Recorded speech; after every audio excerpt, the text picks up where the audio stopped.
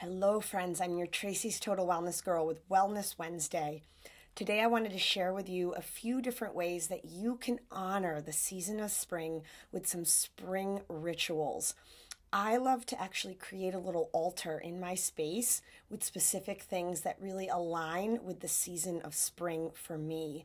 Sometimes I'll pull an affirmation card to see what a message is, or I'll sit and I'll reflect in journaling to allow myself to really feel connected.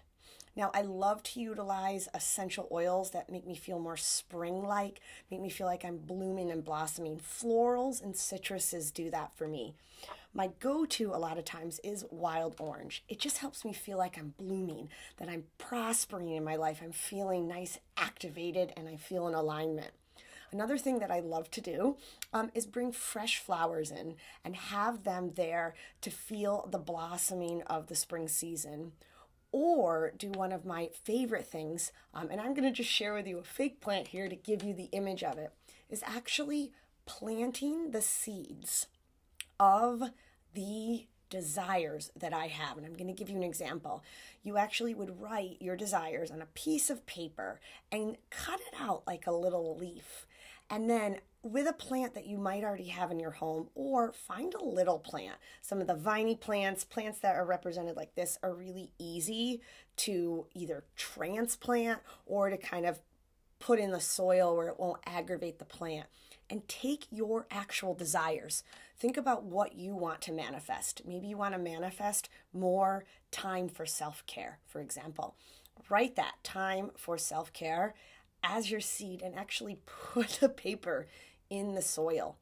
If this doesn't feel in alignment, then go out to a tree that you might have in your backyard and plant these pieces of paper deeper in the soil near the roots of the tree so that it can blossom and grow and bloom into that as we're in the blooming energy of spring.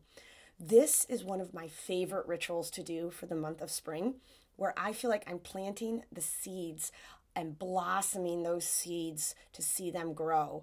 It was really profound when I transplanted a little vine plant I had into another small jar, something like this, and I put the seeds in the soil, and then I transplanted one leaf for each goal, and it was profound to see that plant begin to grow and grow.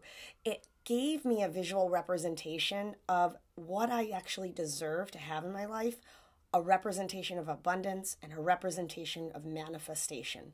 So I definitely encourage you, if you can, grab a plant, put it in your house, or find a tree or a plant outside that represents it. It's a great ritual for spring, and I have found so many benefits to this.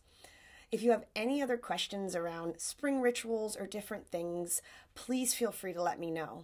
One of the ways that we're coming together in sacred sisterhood this year is through deep, intensive healing retreats.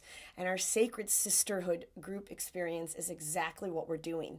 We're coming together for group retreats, doing things to honor each season, as well as receiving one-on-one work to help bust through any grief, any trauma, any stuckness that you need to really fully embody and step in to your most divine sister, sacred self that you are in that community of other women, relying on other women, feeling supported by other women, and honoring and acknowledging our celebrations and feeling safe in our vulnerabilities.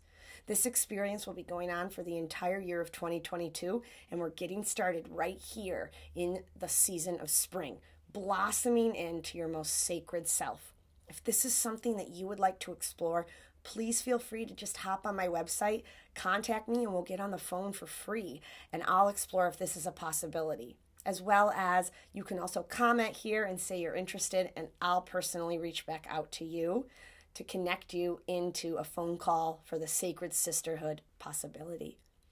Happy spring, happy planting, and be well, everyone. This is Tracy with your Wellness Wednesday and honoring the season of spring. Be well.